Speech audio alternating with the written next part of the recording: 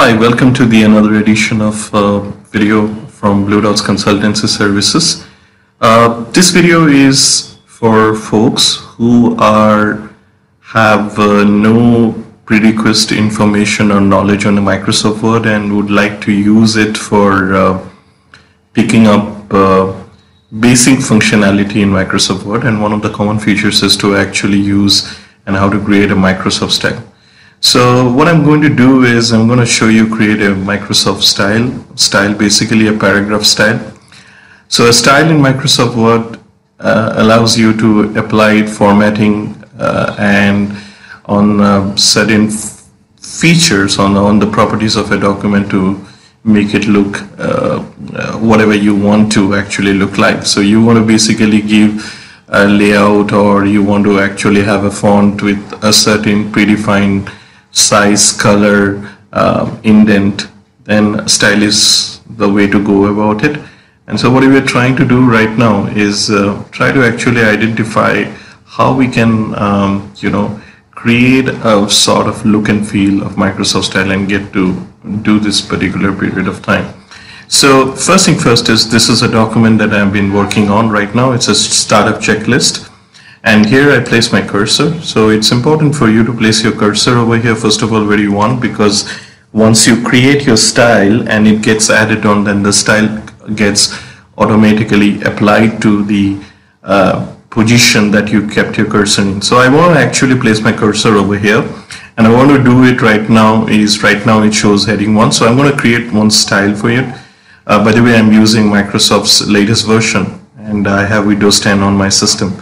So what I do is that I click on the new style button, and once I click on that particular icon, I get a dialog box, create new style from formatting. The name of the text box that I have right now by default, Word gives style 1. So what I do is I give it a style here. So I'm going to call it, let's say, just for your understanding, I'm going to call it chapters. And the style type, which is a paragraph style that has been given to you. A paragraph style is a style that is applied within a paragraph, and its control. Character style applied to certain characters within a text. And if I want to have serve it as both as paragraph and character, then I can include this. So I'm going to just select this linked style. Now style based on heading 1, if you want to actually have those properties which are there in the heading 1, you want to apply this. So, and if you think that you want to predominantly create something of your own, you can select no style and then go ahead and create. Style for following paragraphs means the style that you would like to have, what paragraph style follows after you have applied chapters. So for this, I basically can have a normal style or a body text style, whatever you feel it is good for you. So I'm just trying to see a normal style, so I'll select that. Formatting, heading, this thing, Calibri font and everything you can choose for a sort of a thing and all that. You go to your paragraph, select the particular indentation that you would like to have, indented, line this thing, spacing, paragraph spacing, line spacing. You set the desired value. You can also select keep within text and keep lines break before. And if you select this page break before, then you are always going to have a paragraph spacing, a page break inserted once you apply this particular style. Once you're done with OK, there are two additional checkboxes out here which are very important. One is add to the styles gallery and the other is automatically updated.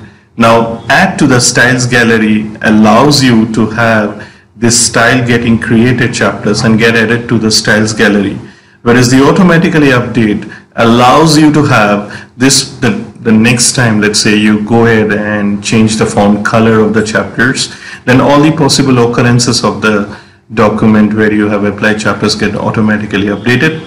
And then there are two radio buttons out here, the option button, options only in this document and new documents based on this template. So that allows you to have, if you would like to have this style available and across the deliverables that you work on, then obviously you have to create it as a template. So select this particular period of style. So once you have selected the paragraph and its control, the next thing you need to do is click OK button. And once you click on OK button, you see the page break has been inserted and it has gone to the next page.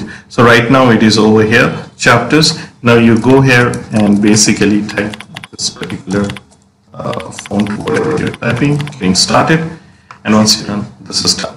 So this is how you create a paragraph style in MS Word, and the next video we'll talk about how to create a character style.